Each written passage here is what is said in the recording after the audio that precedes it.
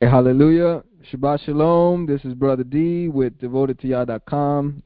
It's our free conference call fellowship study. And we are in the book of Yahusha, son of Nun. Hallelujah. And starting us off is Brother David. So, Brother David, if you could read, let's see, verses 1 to 9. Hallelujah. The book of Joshua or Yahushua 1, verse 1 to 9. Now after the death of Moses, the servant of Yah, it came to pass that Yah spake unto Joshua the son of Nun, Moses' minister, saying, Moses my servant is dead. Now therefore arise, go over this Jordan, thou and all this people, unto the land which I do give to them, even to the children of Israel. Every place that the sole of your foot shall tread upon, that have I given unto you, as I said unto Moses. From the wilderness and this Lebanon, even unto the great river, the river Euphrates, all the land of the Hittites, and unto the great sea toward the going down of the sun shall be your coast. There shall not any man be able to stand before thee all the days of thy life. As I was with Moses, so I will be with thee. I will not fail thee nor forsake thee. Be strong and of a good courage, for unto this people shalt thou divide for an inheritance the land, which I swear unto their fathers to give them. Only be thou strong and very courageous, that thou mayest observe to do according to all the law which Moses my servant commanded thee. Turn not from it to the right hand or to the left, that thou mayest prosper whithersoever thou goest. This book of the law shall not depart out of thy mouth, but thou shalt meditate therein day and night, that thou mayest observe to do according to all that is written therein. For then thou shalt make thy way prosperous, and then thou shalt have good success. Have not I commanded thee? Be strong and of a good courage. Be not afraid, neither be thou dismayed. For Yah your Elohim is with thee whithersoever thou goest.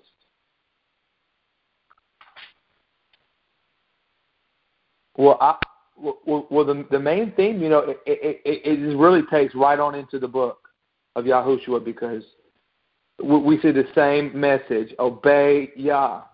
Obey Yah. You're about to go into this land. Obey Yah.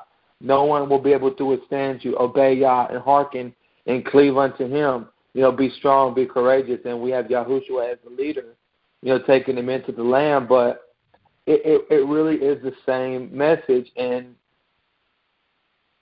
we really just start right out with it, and that's all I can really add to it. I don't really have much to say. Amen. Thank you, David. For me, I did a video on this in Spanish, but everybody likes to quote Yahusha, Joshua chapter 1, verse 9. Be strong and brave. Don't be afraid and don't panic, for I, the Lord your God, am with you in all you do. Hallelujah. Go get your blessing. Slap your neighbor. Kick your neighbor. Tell him I'm going to get my breakthrough and my blessing. And some churches, they use it, they say it the nice way, don't be afraid, because God is with you everywhere that you go.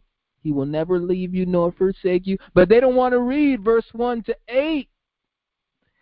They don't want to quote verses 1 to 8.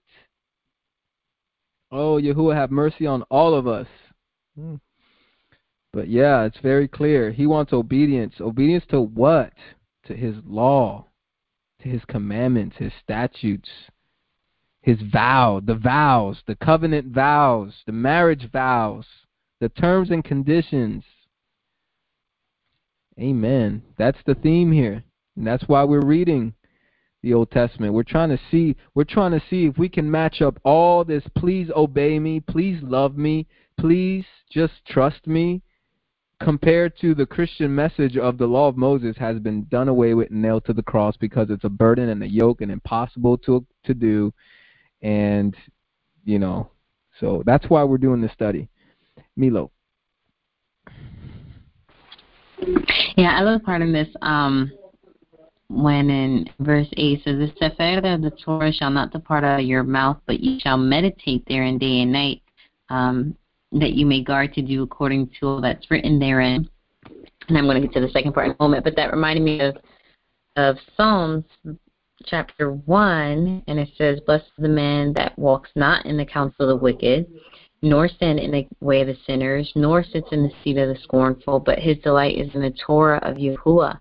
And in his Torah he meditates day and night, and he shall be like a tree planted by rivers of water that brings forth his fruit in his season. His leaf shall not wither, and whatsoever he does shall prosper. And it's the Torah is what gives us that guidance of how to determine the right from wrong. It gives us guidance of, how to know, who to sit with and who not to sit with, not to be among the scornful and those that are against Yahuwah. And he tells us to meditate on it day and night. And there's like a if-then type of statement here, because back in Yahushua chapter 1, it says in verse 8, then you shall make your way prosperous. Then you shall have good success. And it's just a shift in a mindset now, being an Israelite and recognizing the Torah gives blessings. I mean, there's blessings and curses in it, but in the obedience of it and in the joy of it and the meditation of it and walking it out like, Messiah did, and through his strength and through the walk, there's good success in it. So it's a very beautiful thing, and I love that you if I'm not reading it wrong, in verse 9 where it says, have not I commanded you, be strong and courageous, that it's a command, like, be strong, take up courage in my word, like, be strengthened in my word. My word is life, it's bread, it's, dine on it, feast on it, be courageous, don't, fall back into the ways of the world, follow my word, and stand on it. So beautiful, beautiful. Hallelujah. Yes, indeed. Looks like we're getting a message here from Sister Britt.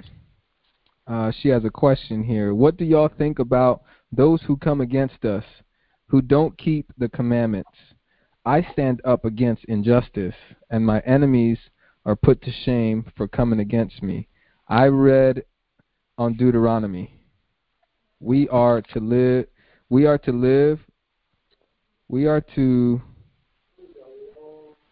those who keep covenant. We are to love those who keep covenant. There it is. We are to love those who keep covenant. Should we embrace and love the covenant breakers? I say no. Any comments, please share. For me, obviously we are to love everyone. But there is scripture that says Yahuwah hates those who practice wickedness. But then it says in John that he loved the world, that whoever believes in him should not perish but have everlasting life. So there's this love-hate relationship. We got to hate sin, and there's some people that we aren't going to like. That's normal. And the way that we love them is by still telling them the truth. I think that's mercy and grace for somebody as wicked as they are and how much they've harmed you, to speak against you, for you to still give them words of life. Repent.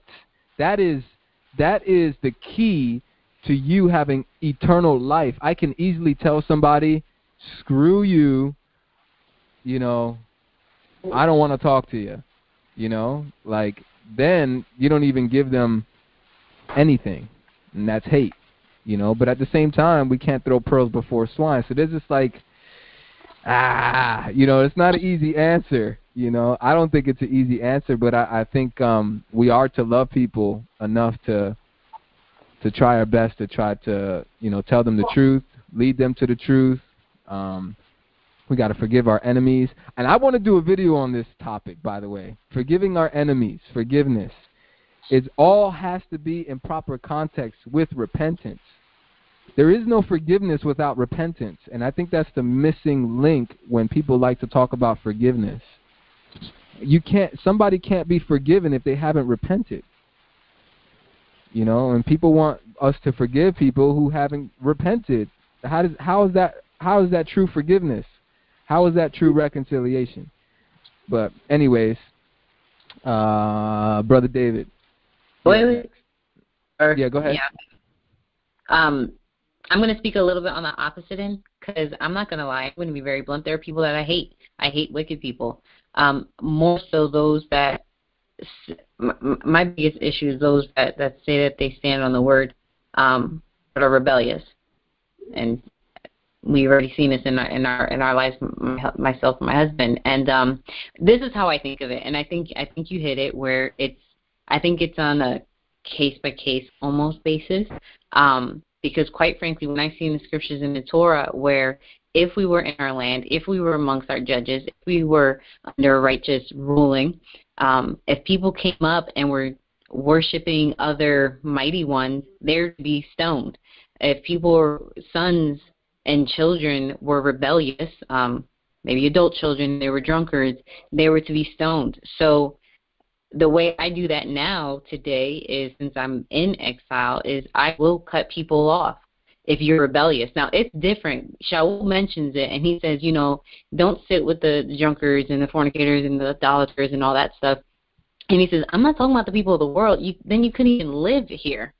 So I'm not talking about that. What I think Britt is getting to, if I'm not mistaken, if I'm understanding her correct, is those the ones that hate the word, but are supposed to be for it. I get the world is going to hate the word. That's just a given. I'm talking about those who say the scriptures are true and they hate the Torah. I'm talking about those who say they love the Messiah and hate the Torah, and hate his words and hate the commands of the Most High and hate the very bread that he's given us. So yeah, I hate some people. It may sound harsh. Maybe I need to be on it. But if you're rebellious and you're wicked, I'm going to cut you off, because I don't want to stand, just like Psalms 1 said, amongst the scornful and amongst the scoffers. And it's difficult to do. But at the same time, some people are dead to me, literally dead to me. And then there's others where you says have mercy. So that's just, I know it sounds strong and harsh, but that's kind of, I'm just no, like I said, it's one of those things that each individual person has to embrace all of these topics that Yahuwah talks about: the hate, the anger, the forgiveness, the mercy. All of this, each individual has to work that out on their own. Like, you can't give a one answer for every situation. It's all dependent on what Yahuwah is leading a person to do, honestly. So yeah, I agree with you, Millie. I'm with you. David, Millie, if you could read the next passages. We have verse 10 to 18. So the rest, if you could read the rest of Yahusha chapter 1. Okay, and David, if you come back in, you might have muted yourself. And 10 says, Then Yahusha commanded the officers of the people, saying, Pass through the host and command the people, saying, Prepare your victuals, for within 3 days ye shall pass over this Jordan to go and to possess the land which Yahuwah Elohim gives you to possess it. And to the, this is Reubenim, so the Reubenites, and to the Gadim, and to the half-tribe of Manasseh, spoke Yahusha, saying, Remember the word which Moshe the servant of Yahuwah commanded you, saying, Yahuwah Elohim has given you rest, and has given you this land. Your women, your little ones, and your cattle shall remain in the land which Moshe gave you on this side of the Jordan. But ye shall pass before your brethren armed, all the mighty men of valor, and help them, until Yahuwah have given your brethren rest, as he's given you, and they also have possessed the land which Yahuwah Elohim gives them. Then ye shall return unto the land of your possession and enjoy it, which Moshe Yahuwah's servant gave you on this side, Jordan, toward the sun rising. And they answered Yahusha, saying, All that you command us we will do, and whithersoever you send us we will go. Whithersoever you send us, we will go. According as we hearkened unto Moshe in all things, so we will hearken unto you. Only Yahuwah Elohim be with you, as he was with Moshe. Whoever that rebelled against your commandment and will not hearken unto your word and all that you command him, he shall be put to death. Only be strong and be of good courage. Wonderful. So, what I gather, this is basically just repeating essentially what this is the half tribe of Manasseh and then Reuben and the Gad tribe, where they wanted to stay on the other side of the Yarden, and they were able to do so with one condition: the mighty men would go over and fight with their brethren and give them the land, the land of promise that was aforementioned to Abraham and to Yitzhak and so on. And there was something that jumped out at me. I mean, that was basically it. But even 18 talks about rebels. I look, my forefathers, they're so funny. Mention, if people rebel, then they shall not live, and we obviously see that there's a lot of rebellion and not keeping to that word throughout time. But I love the passion in it, and saying, may Yahuwah be with you as he was with Moshe. That's powerful, and that's very encouraging to see Israelites speaking to brethren in that way. And there's this act of submission, too. There's leadership here. So good stuff all around. Awesome. You mentioned Manasseh, half-tribe of Manasseh in this chapter. Mm-hmm. Did it address that? Yeah. In 12, Joshua told Reubenites, Gadites, and the half-tribe of Manasseh. There it is. All right. Yeah, it comes from Numbers 32 is the reference that I wrote here, so hopefully that's the right reference. Cool. Yeah, you shared pretty much the good points there for this portion here. Yeah, I think we can move on. That verse 18 is serious. I mean, come on, man, it's not to take lightly. Any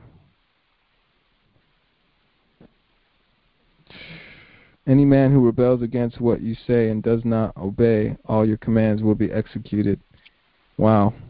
It's pretty strong. And that wasn't even a thus says Yahuwah. That was like the Israelites taking on that passion themselves. Themselves. Yeah. All right, we could chop into chapter 2. There's no breakages here in chapter 2. It's pretty much a straight shot. So whoever reads next, feel free to stop if you feel, you should stop and embrace what you just read. So Leanne has something. Leanne, yep. I always felt like those harsh scriptures, like the last one there, and that would like when the kids would get stoning people, I always felt like that was so severe because it was such a bad thing that if they let it slide, then it would become like it is here today in our country. This is basically why I felt that he was always so strong in all of his, because like you said, that 18, that's very cut and dry. There's nothing else to talk about. And the reason that it doesn't say executed in the Besorah, it says who rebels against your command and does not obey your word in all that you command him is put to death. And then it says only be strong and courageous. I think that like when you let the little foxes spoil the vine, when you let the little things in, he had to be strict. And I want to say too, to go back to the very beginning of this chapter 1, it's the pattern. It's the example. That's what I'm trying to say. He keeps that pattern example the same, Do good, you're going to have a good life. You do bad, you're going to have a bad life. Thanks. That's all I wanted to share. Just that simple. Hallelujah. It's not that complicated. Yep. Scriptures 101. Please obey, and you'll be blessed. Disobey, and you'll be cursed. I mean, that's just foundational. It's like you're going to be a fool to not follow the instructions. Scripture's so complicated. It's complicated when we make it complicated. When we want to sin. Yeah. When we want to sin. Right. We try to find a wiggle room. We trying to find a little crack. And isn't it amazing how everybody, including me, you can find some justification You can work around, it was this, it was that. No, it was wrong. It was sin.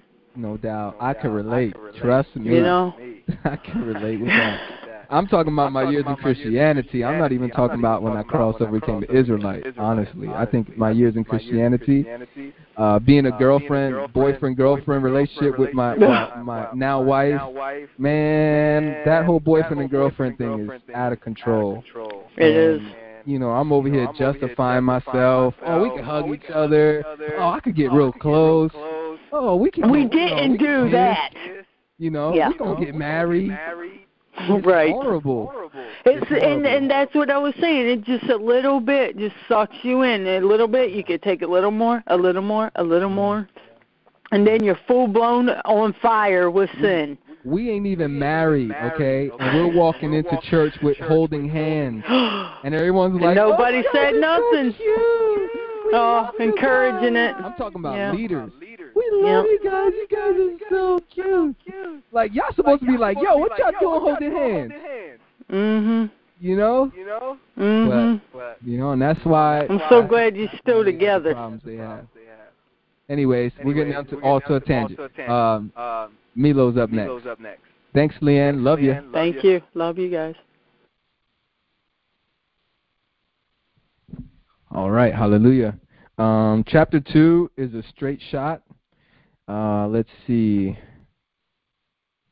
If anyone wants to read, press *61 or press the question mark button. I'm going to let it go free for all. Whoever wants to read, jump on in.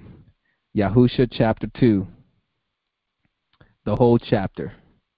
All yours. *61. There we go. All right. I think Kaya's in. Kaya, is that you? Shalom. Yeah. All right. Shalom. So go ahead. Take it away. Chapter 2. Yeah. Hold on. Yahusha, you said? And if you could, your volume's pretty low. If you could, I don't know if you're far away from your phone or if you're on speakerphone. Okay. Can you hear me now? Yeah, I think that's better. Okay. It's better. Okay. You said Yahusha chapter 2, right? Right? Joshua chapter 2. Yep. All right, hold on. Let me find it. I was here a while ago. I can find it again.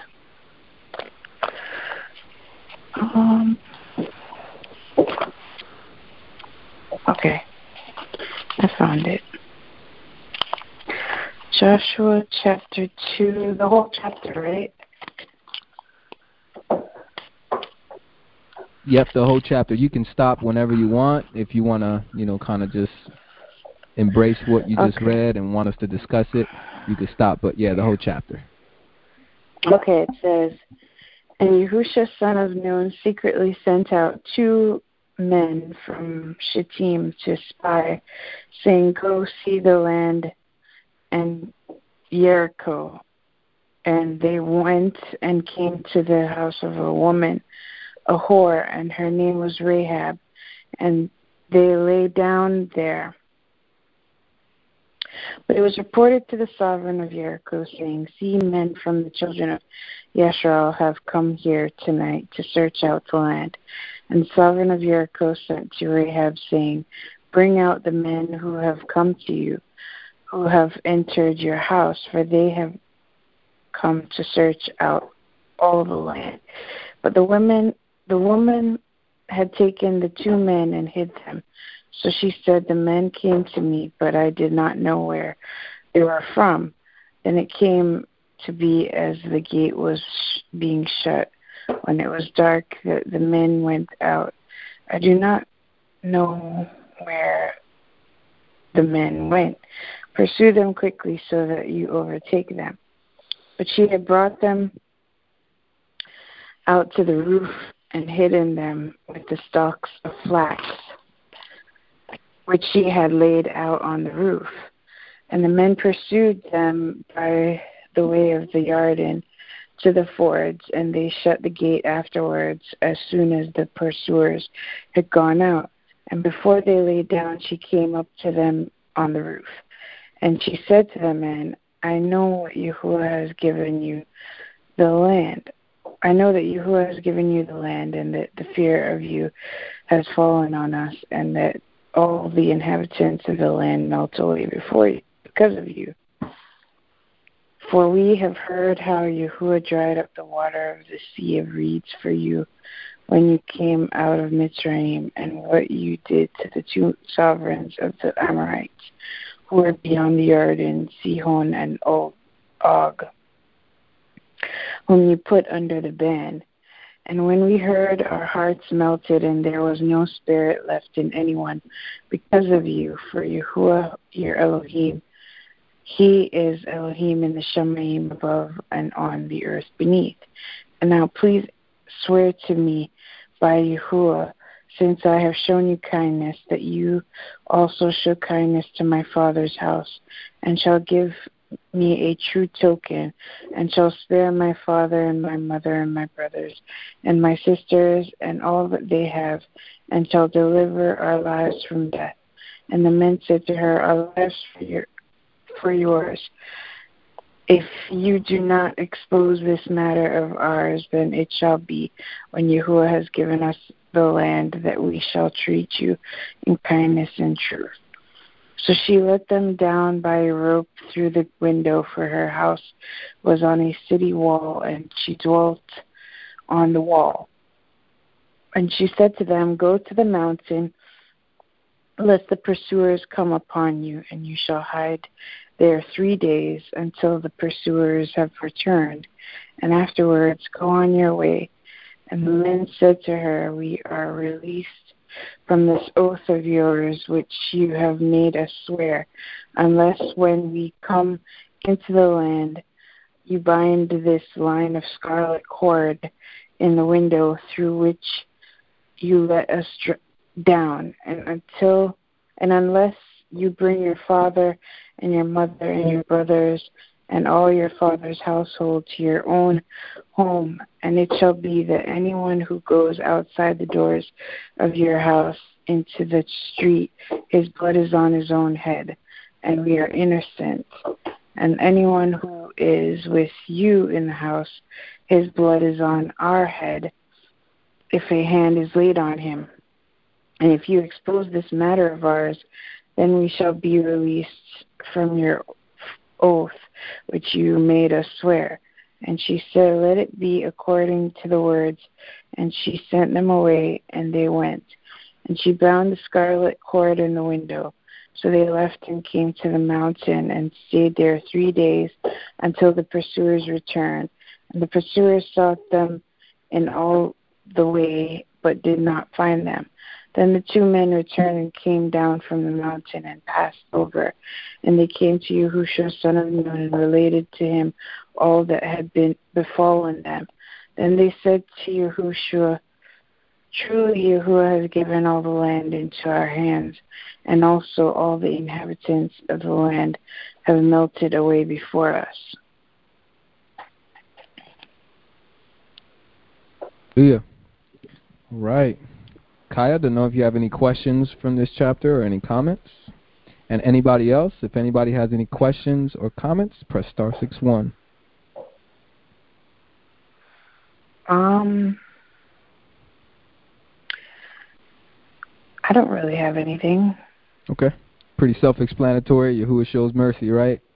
Shows mercy to a woman for defending the Israelites, to allow them to spy out the land.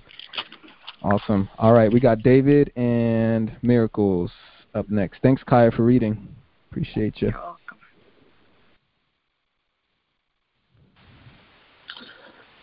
Thank you. I wanted to cross-reference this with the New Testament, or the so-called, or the Renewed Covenant, and it is from the book of James, or Yaakov, chapter 2.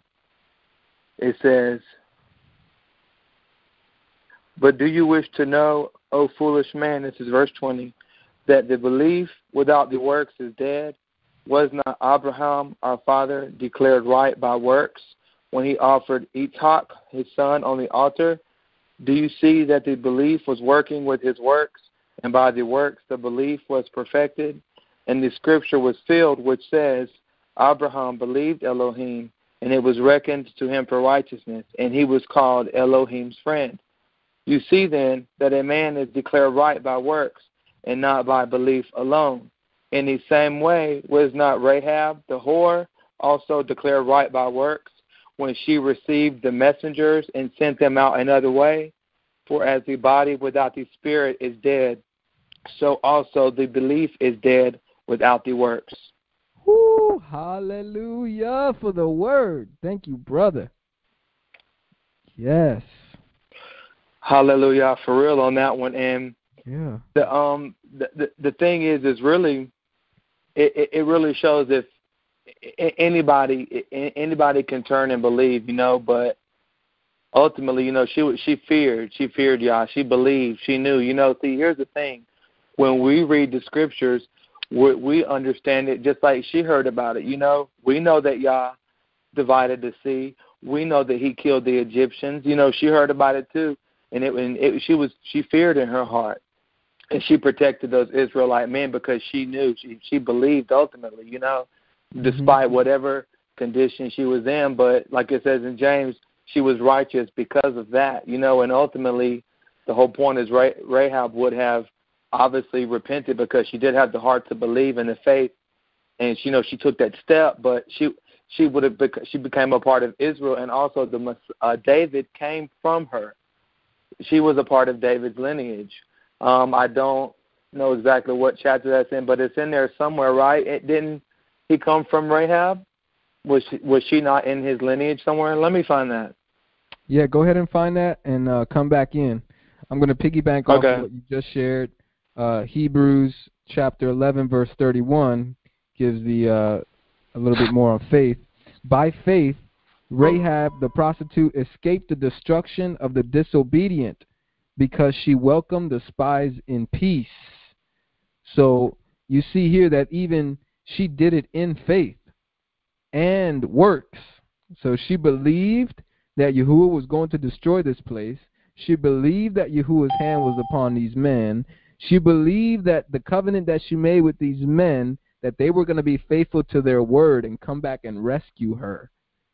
But in obedience, the action that she took is to give them the instruction and send them to the place where they needed to go to hide out. And that's the action. Faith is belief, and then action is physical. That's why it's called action. And then the combination gives you perfect faith, which James actually perfectly illustrates in verse 22 of James 2. You see that his faith was working together with his works, and his faith was perfected by works. So you have faith, works, and then perfect faith. Hallelujah. Millie, you're up next. Thank you for muting. Mm-hmm. I know you love that scripture you brought out. But man, when Kyra was reading this and she hit like the beginning where it talked about how Rahab was talking to them and saying, the terror of your mighty one has gone throughout all the land, and like all the inhabitants' hearts are faint. And this is before TV. This is before media. Like, Yahuwah is so mighty. Can you think about just all his works and his miraculous wonders and the things he's done amongst the Mitzrites and when he's bringing them out, that went throughout the lands where people were fearing him. And some of them obviously feared him but didn't turn. They just feared the army that he was creating through the Israelites and stuff. And then you have others that hear about it, like David was saying, and was like, whoa, I need to be on the right side of the fence. And so that's just mighty how his works just went throughout the land. And the hearts were faint because of him, and that's what he does because he's so powerful. With that, I yield. Hallelujah. Thank you so much. All right. Next chapter. All right. Shabbat Shalom again. This is Brother D. We're in Yahusha chapter 3. And if anybody wants to read, press *61. I'll give you guys about 7 seconds. Anybody to press *61. If not, I will read this chapter. And it's going to be the whole chapter again. No stopping. Unless I feel led to stop. Going once. Going twice. And here we go. Yahusha chapter 3, starting at verse 1. Bright and early the next morning, Yahusha and the Israelites left Shittim and came to the Jordan. They camped there before crossing the river. After 3 days, the leaders went through the camp and commanded the people, when you see the ark of the covenant of Yahuwah your Elohim being carried by the Levitical priests, you must leave here and walk behind it. Powerful. You can just imagine that in that picture. But stay about 3,000 feet behind it. I don't know what you guys see in measurements on your translation, but I'm reading from the NET, by the way. I'm switching it up today. A little easier to read. But stay about 3,000 feet behind it. That's pretty far behind. Keep your distance so you can see which way you should go, for you have not traveled this way before. Yahusha told the people, ritually, I'm not going to say that. Consecrate yourselves, for tomorrow Yahuwah will perform miraculous deeds among you. So Yahusha told the people, consecrate yourselves, for tomorrow Yahuwah will perform miraculous deeds among you. Yahusha told the priests, pick up the ark of the covenant and pass on ahead of the people. So they picked up the ark of the covenant and went ahead of the people. Yahuwah told Yahusha, this very day I will begin to honor you before all Yisrael, so they will know that I am with you, just as I was with Moshe. Instruct the priest carrying the ark of the covenant. When you reach the bank of the Jordan River, wade into the water. Yahusha told the Israelites, come here and listen to the words of Yahuwah your Elohim. Yahusha continued, this is how you will know the living Elohim is among you, and that he will truly drive out before you the Canaanites, the Hittites, the Hivites, the Perizzites, the Girgashites, Amorites, and the Jebusites. Look, the ark of the covenant of the ruler of the whole earth is ready to enter the Jordan ahead of you. Hallelujah. The ark of the covenant of the ruler of the whole earth is ready to enter the Jordan ahead of you. Now select for yourselves 12 men from the tribes of Yisrael, 1 per tribe. When the feet of the priests carrying the ark of Yahuwah, the ruler of the whole earth, touch the water of the Jordan, the water coming downstream toward you will stop flowing and pile up. So when the people left their tents to cross the Jordan, the priests carrying the ark of the covenant went ahead of them. When the ones carrying the ark reached the Jordan, and the feet of the priests carrying the ark touched the surface of the water, the Jordan, I have here in parentheses, I don't know if anybody else has this, but it says the Jordan is at flood stage all during harvest time. So it looks like a little note there. Verse 16, the water coming downstream toward the water coming downstream toward them stopped flowing. It piled up far upstream at Adam, the city near Zarethan. There was no water at all flowing to the sea of the Arabah, the salt sea. The people crossed the river opposite Jericho. The priest carrying the ark of the covenant of Yahuwah stood firmly on dry ground in the middle of the Jordan. All Yisrael crossed over on dry ground until the entire nation was on the other side. So another crossing here. And I don't have any questions or comments here. Pretty self-explanatory. A lot of quoting Yahusha, speaking to the people. Yeah, they're getting ready to take over, and another splitting of water happened. Ark of the Covenant going before them. It's very powerful. 3,000 feet behind. That's pretty far behind. All right. Millie, you're up. Two things that jumped out was, one, when you said in parentheses, mine does have it as well. And I think it's giving the emphasis that this crossing was a bit different. I mean, this river overflowed. Like, it was more abundant this time of year. Like, it wasn't just its natural normal flow. Like, during the harvest time, the water was above sea level, if you want to say, type of thing. The tide was high, and he still stopped it. So that's beautiful. And then in verse 7, just this, Yahuwah tells Yahusha that, I'm going to magnify you, Yahusha, so that people will know you are now, like, taking on the reins like Moshe. And there's something about leadership, and it's, I guess it's interesting, or something we can dialogue about, is in respect to how do we adhere to leadership, with scriptures that talk about, the walk is to be your only teacher, and yet there's a place for shepherds, though. Shepherds of Israel. I don't believe regular Christian pastors, because they ain't teaching truth, or just parts of it. But how does the role of leadership play in our lives, or when we're not supposed to talk against leadership, and what does that aspect look like for us as Israelites?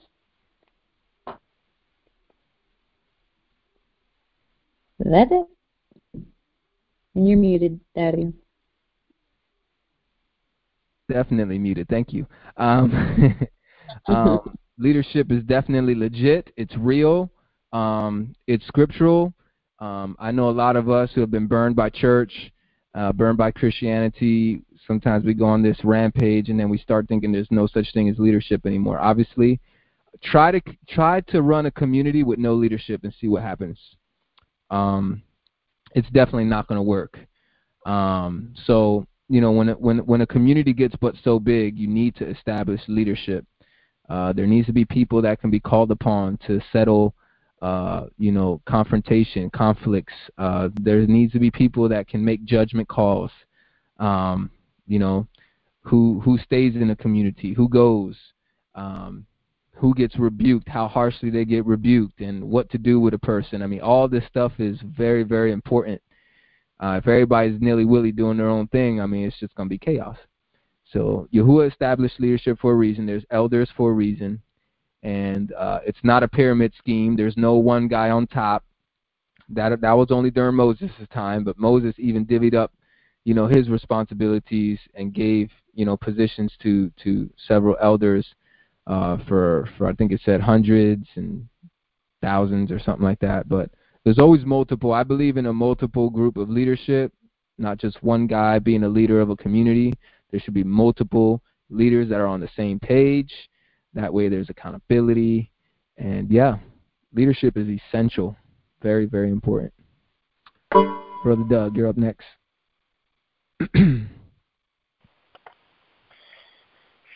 I just wanted to add, there's a little difference on one of these verses on my Septuagint that I found interesting. Verse 9, I heard you read that it said, Yahuwah, your Elohim. It says in verse 9 in the Septuagint, and Yahusha said to the children of Yisrael, come hither and hearken to the word of Yahuwah, our Elohim. All right, so your versus our. No worries. Yeah. Sounds good, but good catch. I love that you're keeping your eyes out, Brother Doug. Keep doing it. I want to see what the differences are between our scriptures and the Septuagint. So good stuff, brother. Other than that, this chapter is pretty self-explanatory. I don't know if you want to go Sod level and look at the 3 days, symbolic as 3 days, everything is just about 3 days, 3 nights, and the resurrection. Also, verse 4 is a little different, too. Okay, what does verse 4 say? You remember when you were talking about the 3,000 feet? Yes. Or I forget the measurement. Yes, 3,000 feet. It says in mine, but let there be a distance between you and it, you shall stand as much as 2,000 cubits from it. Yeah. So I don't know if Let's see. I'm gonna look it up right now because that's one thing I'm not good at is converting cubits to feet. Mathematics. You said how much was it? 2,000 what? 2,000 cubits. Just 2,000? That's what it's. Yeah. I'm just doing Google. 2,000 cubits to feet. It's 3,000 feet. So we're right. So the translation's good. All right. So we're on board. So that's pretty far, right? I wonder how much is 100 yards to feet? I know it's 3 feet per yard, right? How many? Let me see real quick. How many feet are in the yard? So I forget. And 300 feet. So 100 yards, a football field is 300 feet, right? So 3 football fields is 900 feet. So just add another 100 feet to 3 fields.